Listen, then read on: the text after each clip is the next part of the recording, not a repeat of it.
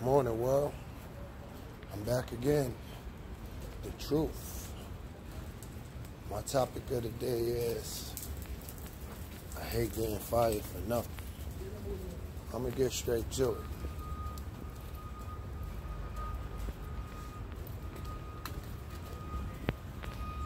This is my second time, my second job this year that I got fired for nothing. And the thing about it, when I explain shit to people, they be looking like it's my fault. It ain't my fault. It would be my fault if I did something, but I know I ain't do nothing. And it's delaying me on things that I know that I need. And there's always the process of me. There's always the process of me being stopped because bullshit be happening.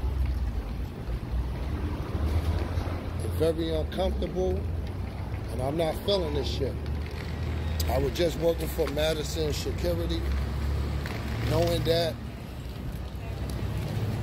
the field supervisor that be popping up at the site kept fucking with me based on me not having a Madison Security sweater and a Madison Security jacket.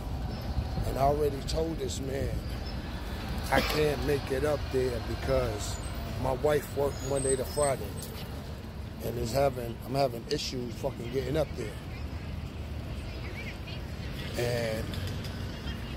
And he kept saying that shit for like 3 weeks.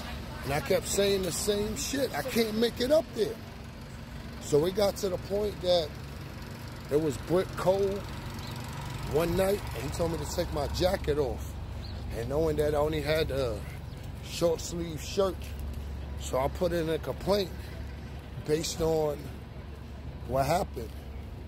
And I got fired for that. And that's why I don't fuck with white people, man. I swear. I keep saying that shit, but I mean that shit.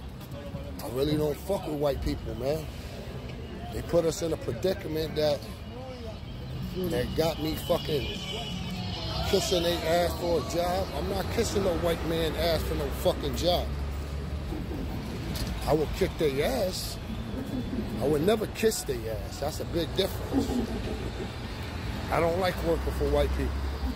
That's just what it is. And that's all I got to say about that. Good day. God bless. Peace.